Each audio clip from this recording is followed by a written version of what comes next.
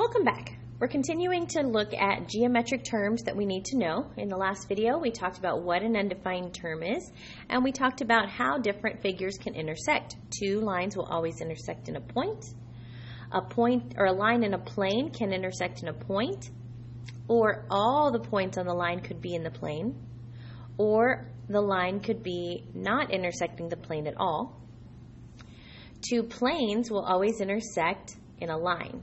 So we have a line running through two planes intersecting. Okay? Now let's look at how some points relate to each other. So when I look in the back, before we do this, we need to discuss the word congruent. We'll see the word congruent all year long in geometry. Congruent is kind of, I like to think of it as a fancy way of saying equals. It just means two things have the same measure. So if I were to get a ruler and I were to measure these two segments here, and I find out that they have the same exact length, then I would say these two were congruent. Okay? So let me put labels on the end of these segments so we can talk about exactly what I mean with that. So let's say I've got point A, point B, point C, and point D. If I were to measure and I said the distance from A to B is 5. Okay, notice I didn't put a segment bar up there. Whenever you're talking about distance from one point to another, you don't write the segment bar. So the distance from point A to point B equals 5. Let's say the distance from point C to point D was also 5. C to D, let's say that was also 5. So if AB is 5 and CD is 5, then I can say AB, the distance from A to B, is equal to the distance from C to D. That means the segments are congruent. So we can say not only is the distance from A to B equal to the distance from C to D, we can say that segment AB is congruent to, that's my symbol for congruent. It looks just like equals, but with a squiggle on top. Segment AB is congruent to segment CD. Okay, so when you have the segment bars, that's when you're going to use your congruent symbol. When you don't, and you're just talking about distance and the actual measure, that's when you're going to use the equals. Okay, the next thing, sometimes they don't give you the measures, but they tell you two things are congruent. And the way you're going to know they're congruent is you'll see something called a tick mark. So your tick mark is just a little mark on your segment that shows you have congruence. So when I look at segment AB and segment CD, to show that they're congruent in the picture, we put a little hash mark or a little tick mark on each one that matches. And that tells me, without having to actually get a ruler, that segment AB is congruent to segment CD. Now here's the weird thing in geometry. If these two segments don't look equal, but they both have the tick mark, we still have to say they're equal. If these two segments do look equal, but they don't have the tick marks, then we're not allowed to say they're congruent unless we can show it some other way, like we actually get out a ruler, or we're actually told that they're both 5, or we can mathematically show that they're both 5. Okay? All right, so then now we're going to look at our points. The first point we're going to look at is called a midpoint. And a midpoint is just a point that divides a segment into two equal lengths. So let's say I've got point E and I've got point F. And so I have segment EF. If I put a point right in the middle and I call that point G, if it's right in the middle, I can say that G is a midpoint of segment EF. In this picture, I don't have enough information. Even though it looks like I eyeballed pretty well and G looks like it's in the middle, I don't know for sure it's in the middle unless I can prove it mathematically or my picture has tick marks. Once I add tick marks to that picture, which I'm only allowed to add if that information's been given to me, or if I can mathematically prove it, okay? I can't just put them on there just for fun, okay? If I'm given tick marks, or if I can prove there should be tick marks, then I can say G is a midpoint of segment EF. So remember EF capitalized and then a little segment with no arrows over it for that. Okay? Anytime you have a midpoint, that means you'll have two equal segments. So I know that segment EG is congruent to segment, so EG and GF. Okay, so that's a midpoint. The next we're going to talk about is called collinear points. Collinear points are points that lie on the same line. So if I were to put points all on this line,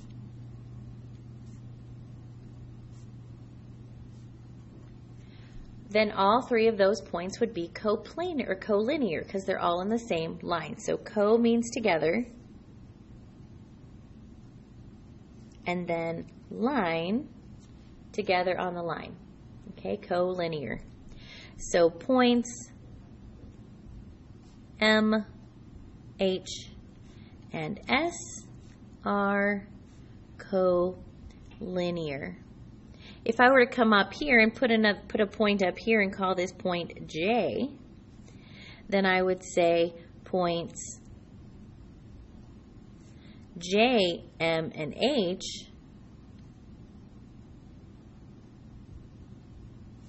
are, there's no way I can make one line that doesn't bend that goes between those 3 points. So we say they are non-collinear.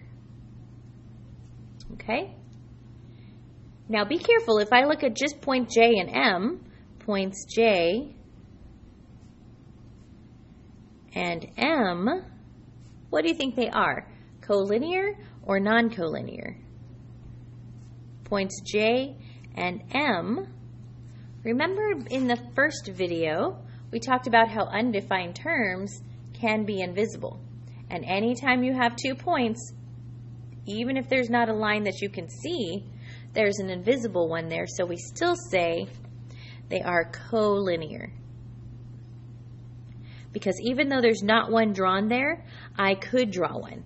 The difference between the second line here and the third line is I can't even draw a line between these 3 without bending the line, right? And once it bends, it's no longer a line. Okay? Coplanar is how we say this. I know it looks like coplanar, but coplanar points are very similar to collinear points. Collinear, together on a line, collinear. Coplanar are together on a plane, okay? So points that are in the same plane. So if I have point R, point A, and point M all in this plane, then I would say they are coplanar. So points R, A, and M are coplanar. Okay? If I were to add a 4th point off of my plane, then those 4 points together would not be coplanar. So points R, A, M, and S are non-coplanar.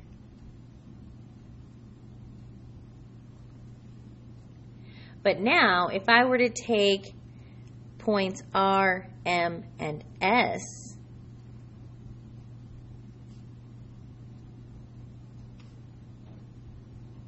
remember, even if it doesn't look like it's in the same plane, 3 points will always make a plane. No matter whether they look like they're in the same plane or not, 3 points, R, M, and S, will still make a plane. So 3 points will always be coplanar. Okay? All right, just a couple more here. These are kind of some exercises that you might be asked to do. For example, it just says describe the following. And there are multiple correct responses. Here I can see a point Q, and I can see a line that's a lowercase like cursive L. So I have a point Q, and I have a line L. So I could say point Q is on line L, or I could say line L passes through point Q, or I could say point Q is contained on line L. So there's different ways to say it, and you can say it however you'd want. So I might say line L passes through point Q. But again, that's not the only way I could have described that picture. Okay? When I look at number 2, I can see I have two planes. I have a plane that's standing kind of up, plane S, and then I have this horizontal one that's kind of laying down, plane T. And I can see that the line that goes between them is AB. So I can see that line AB is where the two planes intersect. So I can say that a couple different ways. I could say plane S and plane T intersect at line AB, or line AB is the intersection of planes S and T. So again, more than one way to say it, they're both correct. I'm going to go with line AB is the intersection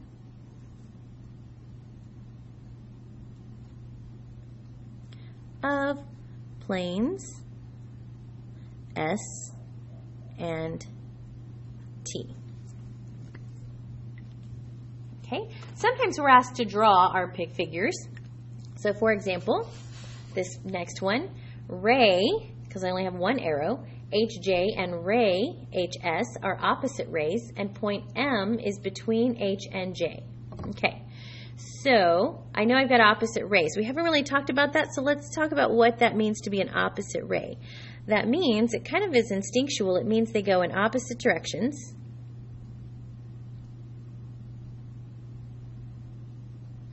And they're going to look like a line.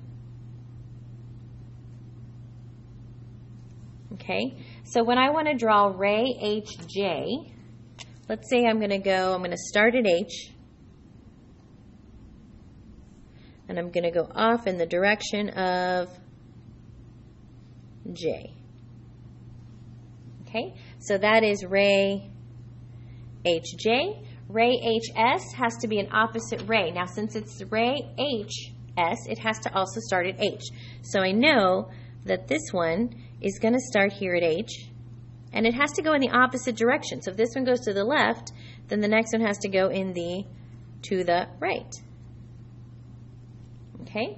And this one is called ray HS. I've already got my H, so now I need my S.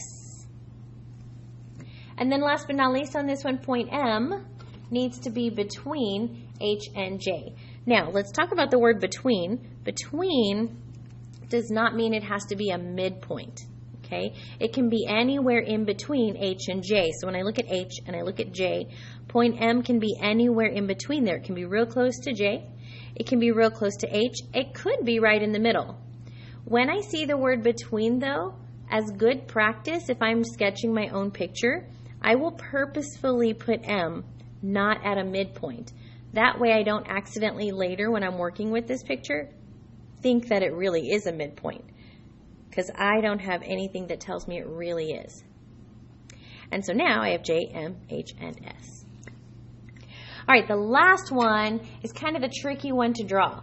Two planes intersecting. And I won't ask you to do this very often, but if I want to draw two planes intersecting, the first thing I'm going to do is draw one that looks just like a rectangle, like it's just standing up. Okay? Then my second plane, I'm going to draw two little diagonal segments that cross, that are kind of parallel looking, that cross my two vertical pieces. Okay? And then I'm going to connect them in the back. So there are my two planes. One is plane J,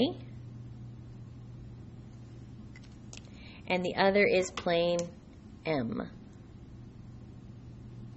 And these are supposed to contain line HS. So that means HS has to be in both planes. That means it has to be the intersection. So where my two planes intersect here and here, that is where my line is going to go. And I can actually make these 2 points my H and my S, or I can add 2 other points on it and call one of those H and the other one S. So there is 2 planes, J and M, intersecting, and they both contain the orange line HS.